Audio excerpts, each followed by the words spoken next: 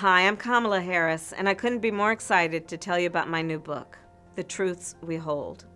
And I look forward to meeting many of you at the readings we're doing across the country. One of my mother's favorite sayings was, "Don't let anyone tell you who you are. You tell them who you are." So she was an immigrant from India, the first person in her family to live in the United States, where she was both a passionate activist and an esteemed scientist. What I learned from her is that being idealistic and realistic are not mutually exclusive, that fighting for the truth can itself be revolutionary.